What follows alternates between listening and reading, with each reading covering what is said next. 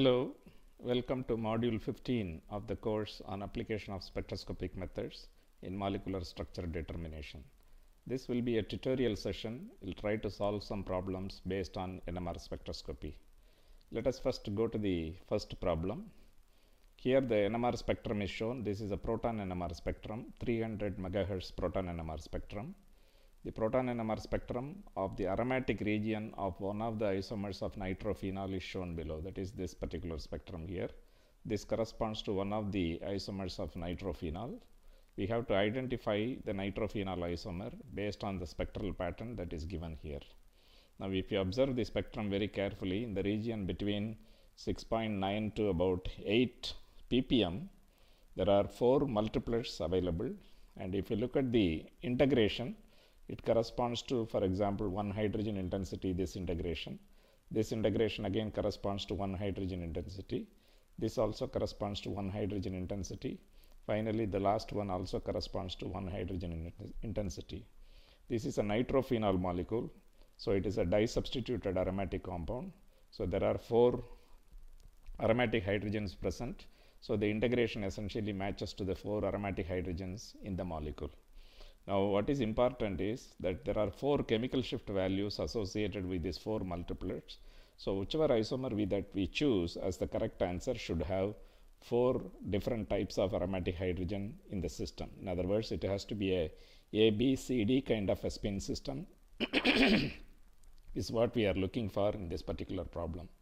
So one can straight away rule out the possibility of the para-nitrophenol, because para-nitrophenol has only 2 types of aromatic hydrogen, the one that is ortho to the hydroxy functional group and the ones that are ortho to the nitro functional group. So this is a AA prime BB prime pattern. Please recall that AA prime BB prime pattern is symmetrical with respect to the center of the spectrum. This is not a symmetrical spectrum with respect to any centers of the spectrum. So one can straight away rule out the possibility that this is the correct answer. So that leaves us with 2 other isomers, namely orthonitrophenol and metanitrophenol. Now in both the orthonitrophenol as well as metanitrophenol, you have 4 different chemically non-equivalent hydrogens. Hydrogen, which is this one, ortho to the hydroxy, para and meta to the nitro and meta to the hydroxy, this particular hydrogen, para to hydroxy and meta to nitro, this particular hydrogen here. And finally, ortho to the nitro, there is one more hydrogen. So there are 4 spin system, A, B, C, D kind of a spin system in orthonitrophenol. Similarly, in the case of metanitrophenol also, this hydrogen, this hydrogen, this hydrogen, and this hydrogen, all these 4 hydrogens are chemically non-equivalent in nature. So either of this compound could satisfy the 4 chemical shift values that one sees in this particular spectrum. However, what one has to do to distinguish between these 2 isomers is to look at the pattern of the spectrum. If you look at the pattern of the spectrum, there is a doublet kind of a multiplet in this region. There is a triplet multiplet in this region. There is another doublet multiplet in this region. Finally, another triplet. In other words, the spectrum consists of 2 doublets with a ortho coupling, which is a large coupling here. If one were to measure the coupling constant here, this would be roughly 7 to 8 hertz or so. So that corresponds to 2 doublets with ortho coupling, and 2 triplets are also with ortho coupling. So now if you look at the spectrum, the 4 chemical shift value is satisfied by both these compounds, but the pattern is consistent only with 2 nitrophenol of 2 triplets and 2 doublets. How do we know this? Because if you take this particular hydrogen, this has an ortho partner, so it will be a doublet in nature. And if you take the one which is ortho to the hydroxy functional group, that also will be a doublet because of the ortho coupling with the ortho hydrogen. And if you look at the hydrogen in this position and this position, they have, let us take this hydrogen first, para to the hydroxy and meta to the nitro. This particular hydrogen has 2 ortho coupling partners, so this will be essentially a triplet. Similarly, this hydrogen also has 2 ortho coupling partners. In most instances, the ortho couplings will be identical in nature. So this would be a triplet. This also would be a triplet. So essentially, you see these 2 triplets for these 2 types of hydrogens which are in the middle here, and 2 doublets which are corresponding to the hydrogen ortho to the nitro and ortho to the hydroxy and ortho to the nitro functional group. So if you look at this compound, the substitution pattern is meta. So that leaves this particular hydrogen, and there are no coupling partners ortho to this particular hydrogen. So this should have appeared as a singlet or as a triplet with a very small meta coupling because of the two meta hydrogens present in the system. You don't see any kind of a triplet with a very small meta coupling of the order of 1.5 to 2 Hertz or so.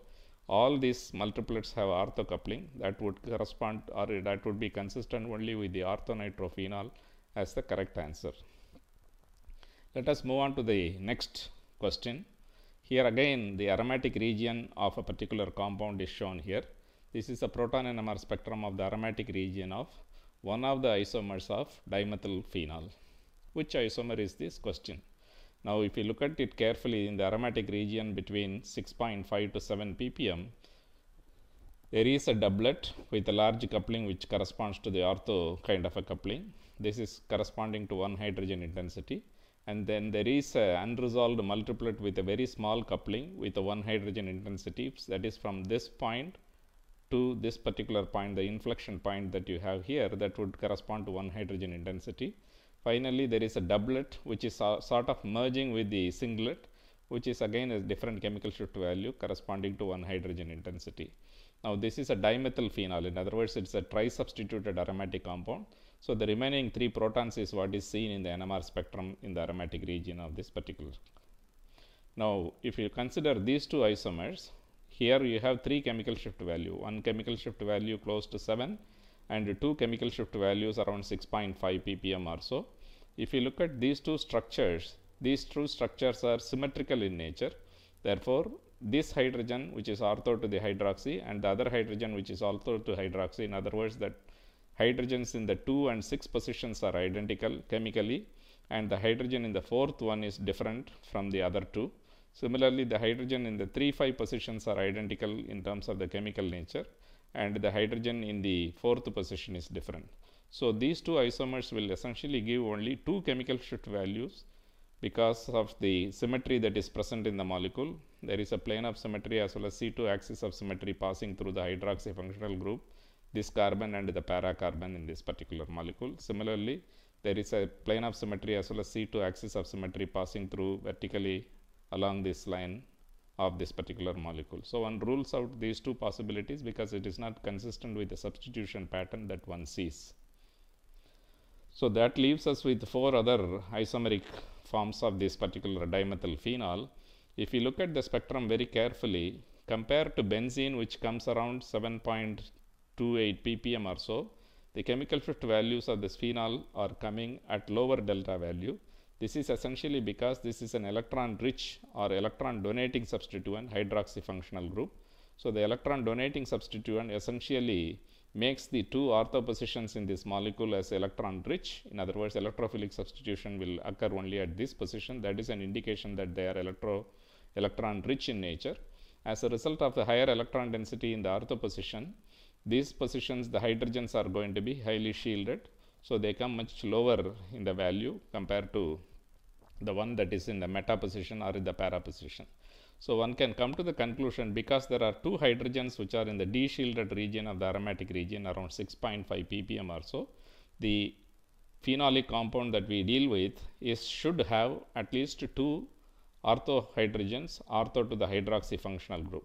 If you take this phenol, there is only 1 ortho hydrogen. If you take this one, this also has only 1, this also has only 1. So that leaves us with this particular isomer with 2 ortho hydrogens ortho to the hydroxy functional group.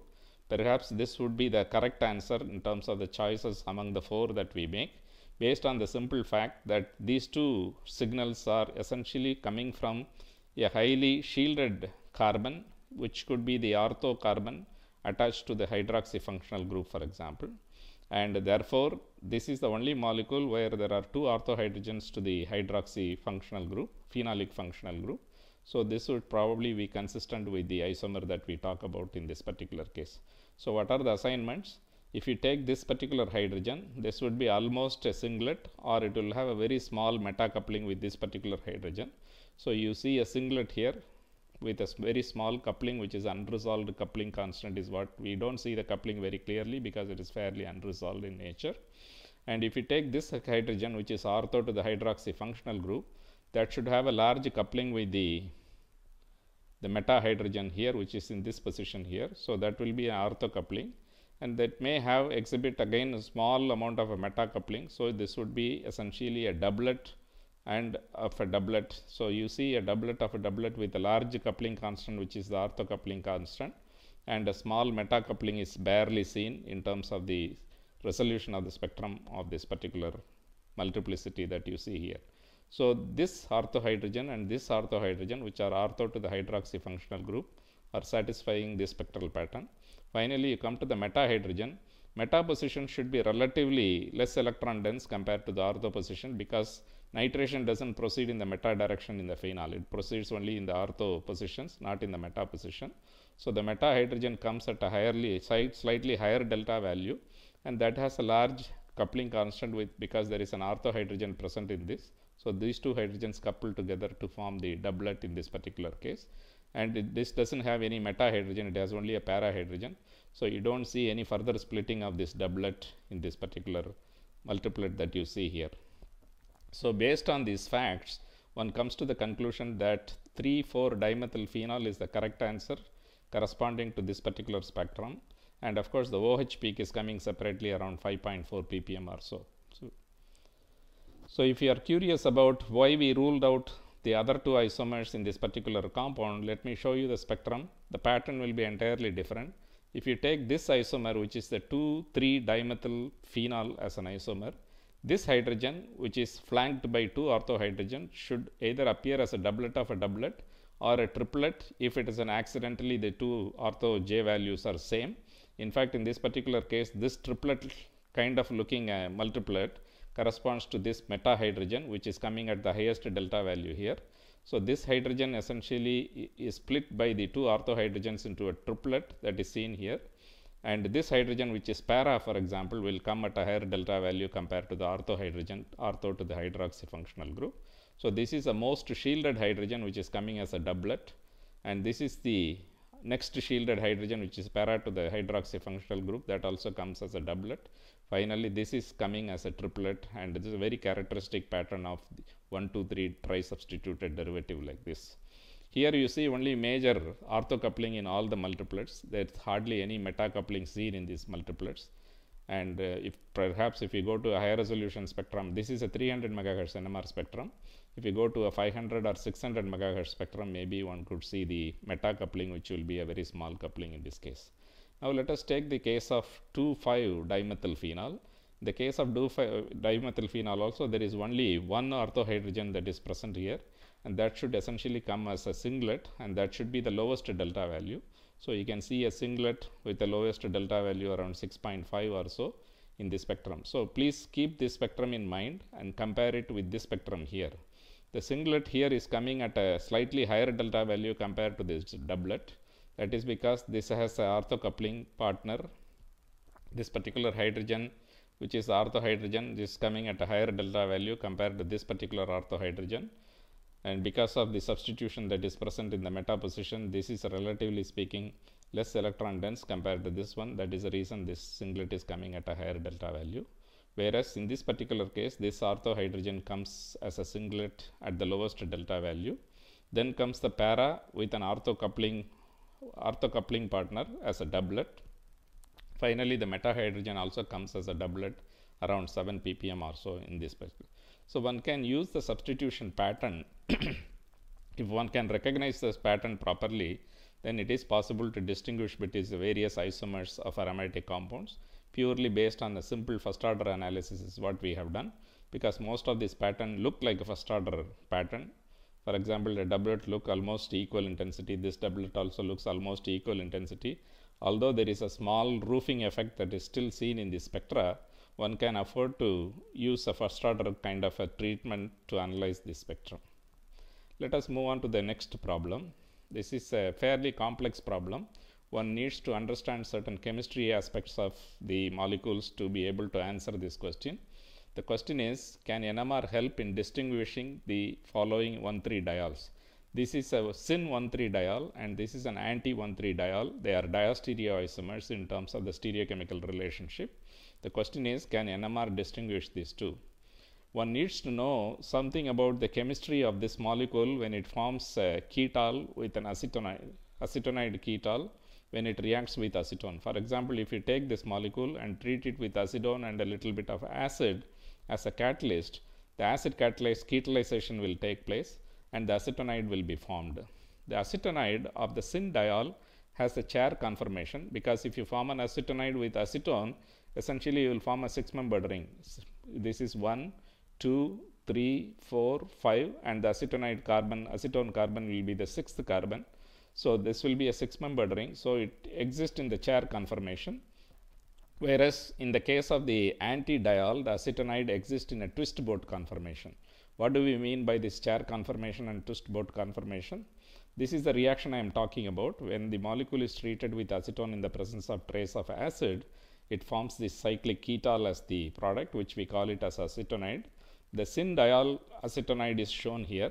The syn-diol acetonide has these two carbon-oxygen groups pointing in the same direction. So as a result of that, it can exist in a chair form conveniently. And if you measure the carbon-13 spectrum of this chair form, clearly one can see the axial methyl and the equatorial methyl separately. The equatorial methyl and the axial methyl separately. The equatorial methyl comes at a higher delta value compared to the axial methyl. This is something we have discussed in the earlier lecture series. Finally, the acetyl carbon comes around 98.5 ppm. That is because it is connected to 2 oxygen. It comes at a much higher delta value compared to these 2 methyl carbons, which are terminal methyl carbons, one coming at 30 ppm, another one coming at 19.6 ppm. So the important aspect is the axial and the equatorial methyls are distinguishable in this particular compound because of the chair conformation of this molecule. What happens with the anti-diol? The anti-diol also forms a cyclic acetonide, except this cannot exist conveniently in the chair conformation because this hydroxy C carbon oxygen bond and this carbon oxygen bond are anti with respect to each other.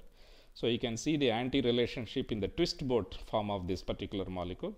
This is the most preferred conformation of this molecule, and as a result of that, if you look at these two methyl groups, they are coming at nearly identical chemical shift value because the distinguishing groups R1, R2 are further away from this center. So as a result of these two methyls are nearly in the same chemical shift region of 24.6.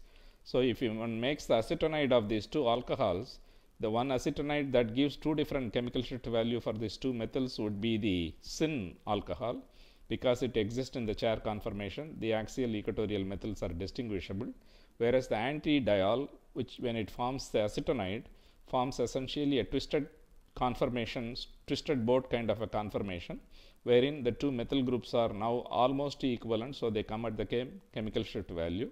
The acetonide carbon, of course, comes very close to 98. In other words, it comes around 100 ppm. So the distinguishing factor is two methyl signals in this molecule and nearly only one methyl signal in this particular molecule because of the shape and the conformation of this particular derivative that has been made.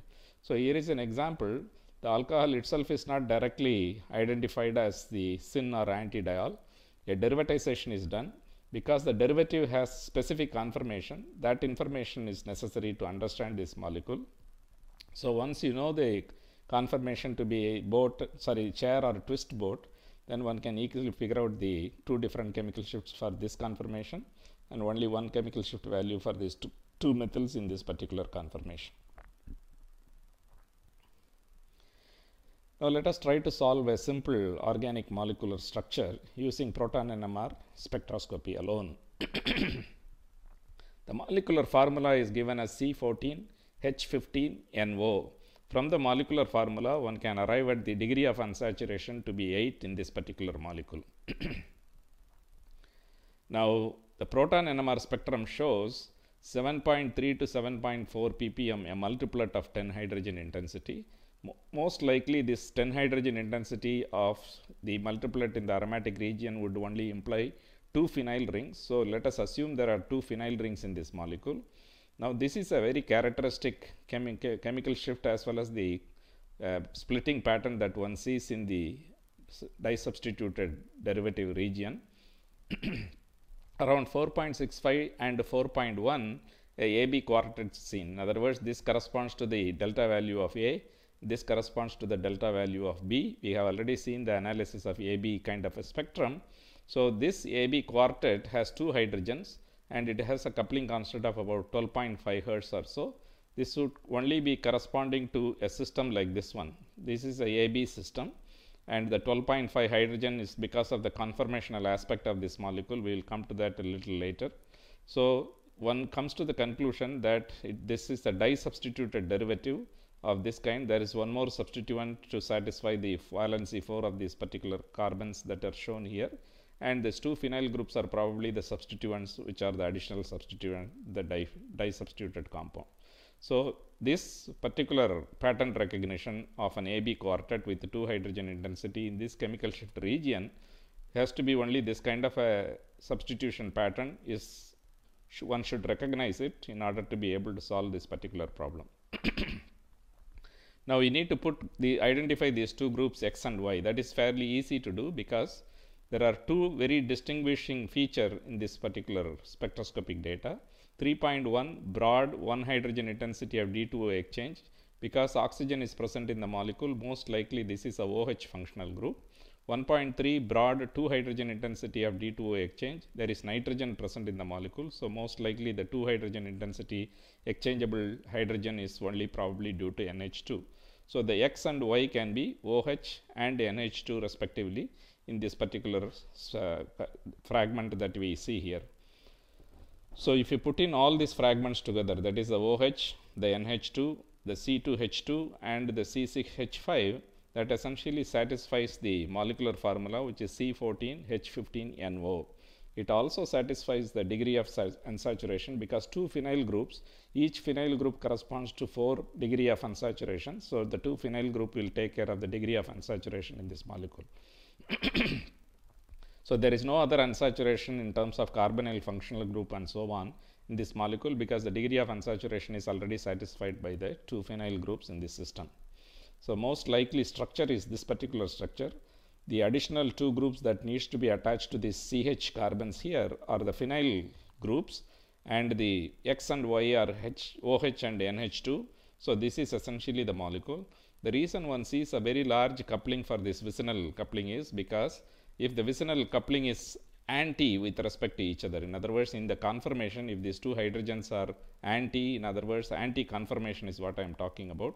This is 180 degree dihedral angle is what we are referring to. Such a high dihedral angle could probably be responsible for this 12.5 Hertz in this spectrum. We have already seen how to distinguish the erythroisomer from the threoisomer in the earlier sessions of the NMR spectroscopy. This, based on the 12.5 Hertz hydrogen coupling, vicinal coupling, one can come to the conclusion that it could be a threoisomer because the large vicinal coupling constant, because only in the threoisomer you have a conformation where the two hydrogens are trans or anti with respect to each other, and that would correspond to this 12.5 Hertz.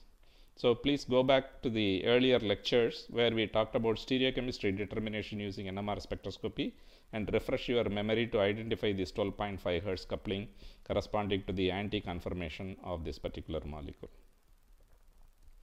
Now this is a fairly simple problem.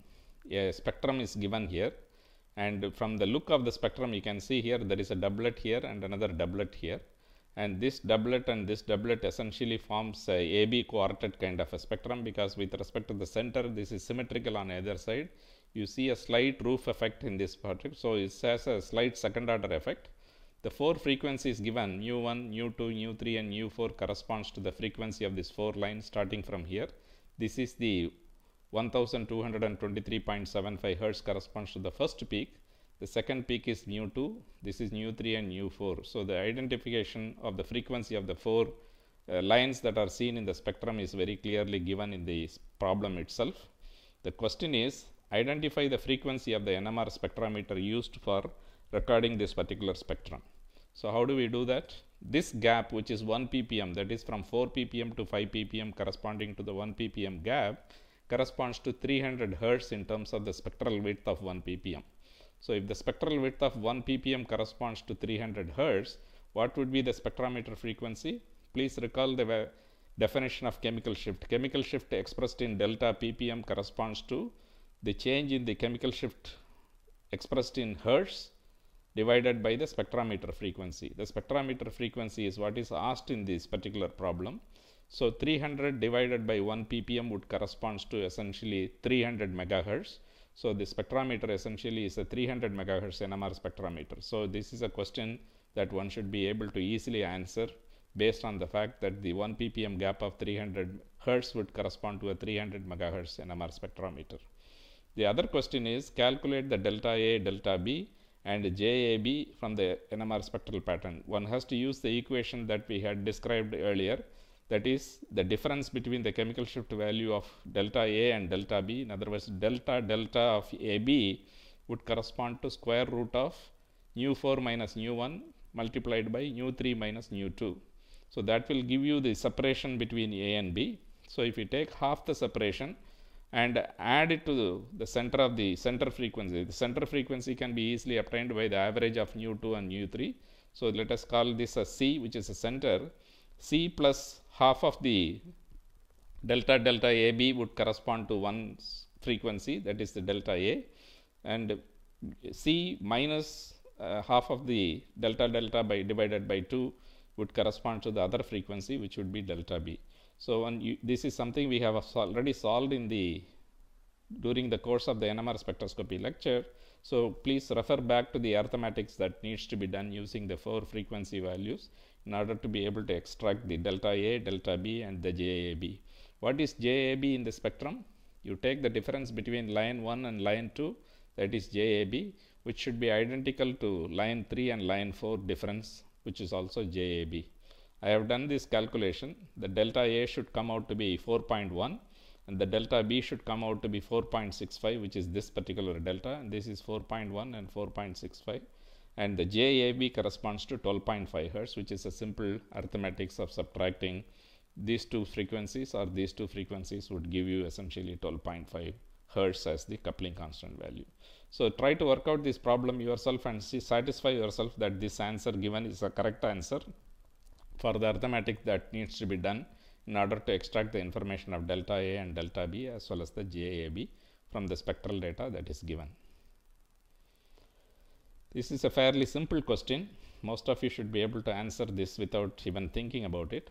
How many methyl signals would be observed in the proton NMR spectrum of N-dimethyl acetamide at room temperature and at high temperature? In other words, at room temperature how many methyl signals, and at high temperature 110 degrees how many methyl signals? What is N-dimethyl formamide? This molecule is N-diethyl acetamide. This molecule is N-diethyl acetamide. Remember, the nitrogen lone pair participates in the delocalization onto the oxygen, and that gives a resonance structure, which is this resonance structure. So the molecule has a partial double bond character between carbon and nitrogen, and because of this partial double bond character, there will be a restricted rotation that can be expected in this molecule at room temperature. In other words, the carbon-nitrogen bond will not freely rotate. If the carbon-nitrogen bond does not freely rotate, then one can expect 3 different signals for the methyl, one corresponding to this methyl, one corresponding to this methyl which is trans to the oxygen, the other one corresponds to this methyl which is cis to the oxygen. So at very slow rotation, these 3 methyls should be distinguishable. Anyway, these 2 methyls are distinguishable from this methyl. There is no concern about that. Between these 2 methyls, one is cis, the other one is trans to the oxygen. So they should also be able to be distinguishable in the NMR spectrum. So one would expect 3-line pattern for the 3 methyls in the ratio of 1:1:1. Now what happens when you increase the temperature? The rapid rotation of the carbon-nitrogen bond takes place. That exchanges these 2 methyls in terms of their relative position, and the NMR is no longer able to distinguish these 2 methyl groups from one from the other. And as a result of that, at high temperature, because of the rapid rotation of the carbon-nitrogen bond, only 2 methyl signals are expected in the ratio of integration of 1:2, 1 corresponding to this, 2 corresponding to 2 these methyls. So this is the room temperature spectrum, 1:1:1 ratio. In fact, the methyl which is the acetyl methyl, comes at 2.1 ppm. The chemical fit value and the structure methyls are color coded. One can match the colors with the corresponding methyl. The blue methyl, which is the trans to the oxygen, comes at a lower delta value compared to the one which is cis to the oxygen, which comes at a higher delta value. At high temperatures, because of the rapid rotation, these two methyls exchange, they become indistinguishable. So they come at a value of 2.1 for the red methyl, and the blue methyl comes around 2.9. You can see here the average of 2.8 and 3 corresponds to about 2.9. So when the coalescence takes place and you get a sharp singlet for the two methyl, you get the average value of the individual methyl, which are seen separately at room temperature. So this is a fairly simple problem. Something NN dimethyl formamide we have discussed. This is an example of NN dimethyl acetamide, which also has restricted rotation around the carbon nitrogen bond. Moving on to the next problem. Here we have an NMR spectrum of ethyl alcohol is being discussed. At room temperature, the ethyl alcohol spectrum is shown here. This is the normal ethyl alcohol spectrum that one would expect. In other words, the CH3 will be a triplet, the CH2 will be a quartet with a coupling constant which is the vicinal coupling, and the OH will be a broad singlet, usually is an exchangeable hydrogen. So the 1.2 corresponds to these three red hydrogen, the 3.7 corresponds to these two blue hydrogen, the magenta hydrogen corresponds to 5.0 ppm delta value. It's a singlet of one hydrogen. In other words, there is no coupling between the magenta hydrogen and the two methyl hydrogen. When the spectrum is recorded at minus 80 degree, the spectral pattern changes.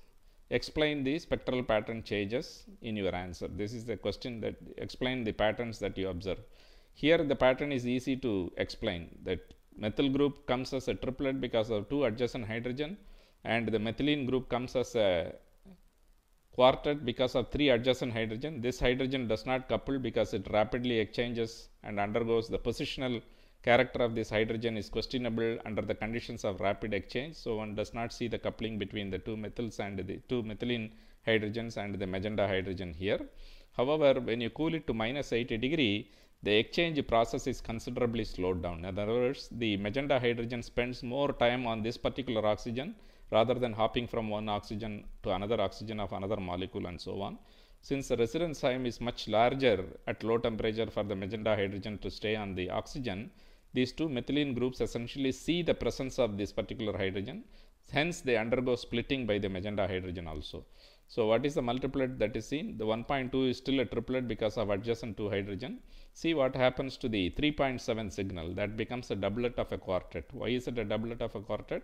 It is a doublet because of the magenta hydrogen with the coupling constant value of about 8 Hertz, and it is a quartet because of the three hydrogen that is coupled. The coupling constants are different.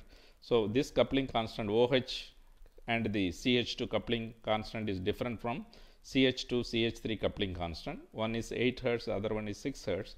So one sees a doublet of a quartet for the methylene when the spectrum is frozen at minus 80 degree. In other words, the exchange process is frozen or slowed down considerably at minus 80 degree. Even more interesting is this OH hydrogen, which is coupled to now to the methylene, is mutually coupled. So the OH hydrogen also appears as a triplet of 8 Hertz intensity in this 8 Hertz coupling constant in this particular system. So at room temperature, there is a rapid exchange of OH proton with other ethyl alcohol molecule. Therefore, the adjacent CH2 does not see the presence of the OH, and hence there is no coupling between the OH and the CH2. At low temperature, the exchange of OH proton is suppressed. Therefore, the adjacent CH2 does see the presence of the OH proton. Hence, there is coupling between OH and CH2. CH2 is split into a quartet due to adjacent methyl and further split into a doublet because of the adjacent OH. So the OH coupling and the CH3 coupling is what makes this multiplet as a doublet of a quartet in the low temperature NMR spectrum of this particular molecule. Now let us look at one more problem. Here we have to identify the organic compound based on the NMR data that is given here. This is a fairly simple problem. If you logically approach this problem, it will turn out to be a simple problem. If you try to somehow solve it, then you may be ending up with the trouble. So Now, the degree of unsaturation is clearly 5 in this molecule. You can calculate from the molecular formula the degree of unsaturation. The 7.4 multiplied 5 hydrogen is a very characteristic monosubstituted benzene derivative. It also matches with the 4 NMR signal for the monosubstituted phenyl derivative, 2 overlapping signals at 128, 136 and 127. So these 4 signals essentially correspond to a monosubstituted benzene derivative in terms of the carbon signal. The 170 corresponds to a carbonyl functional group, most likely an ester kind of acid derivative is what we are referring to here. So the 4 unsaturation corresponds to the phenyl ring, and the 5th unsaturation probably corresponds to a ester carbonyl functional group, which is consistent with 170 ppm signal in the carbon 13 spectrum. Now let us see the 3.85 and 3.3 are characteristic regions of the methoxy functional group. Since there are 3 oxygens present here, we can account for 2 methoxy because the chemical shift value 3 and above, 3 to 4 is very typical of OCH3 kind of a region. So 3.3 and 3.85 might be due to 2 methoxy functional group, and that corroborates with the carbon 13 spectrum also, where you have 57 and 52 corresponding to the 2 methoxy functional group in the carbon 13. And 1 methoxy might be because of an ester functional, because you have a 170 ppm signal present in the carbon 13 spectrum. And if you look at this methoxy, this has a higher delta value compared to this methoxy. So this is probably an ether methoxy OMe3, whereas this is a COOMe3 kind of a, COOMe is the kind of a spectrum that you have. So 4.8 might be due to a disubstituted benzylic derivative. This is a highest delta value 4.8 among the aliphatic signals that you see here. So that is why I am saying that this is a disubstituted. One of the substitution methoxy, the other substitution might be COOMe, the third substitution is phenyl. So essentially you have a benzylic hydrogen with 2 substituents, which pushes the chemical shift value all the way up to 4.8 ppm. So putting all these fragments together, you have 2 methoxy functional group, 1 methoxy here and 1 methoxy here, 1 phenyl substituent here, and this is a CH which is coming as a singlet around 4.8 ppm of 1 hydrogen, because this is triply substituted. Benzylic position is highest delta value that one sees in this particular spectrum. And the double bond unsaturation is also satisfied, 4 for this ring and 1 for the carbonyl functional group. If you look at the carbon 13, there is one signal at 82. That signal is because of this particular carbon, which is a tertiary carbon here, that corresponds to a carbon attached to an oxygen, attached to a carbonyl functional group, and it's also benzylic. So all these 3 substituents essentially push the chemical shift value of this carbon more than 50 or 60. It comes around 82 in this particular case, and thus we solve the problem corresponding to this particular data that is given.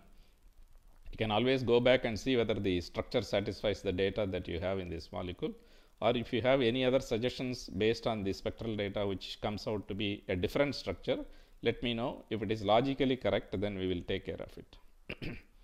So what we have seen in this particular module is a tutorial session of solving certain very simple organic compounds, some simple dynamic processes associated with organic compounds using NMR spectroscopy. I thank you very much for your kind attention.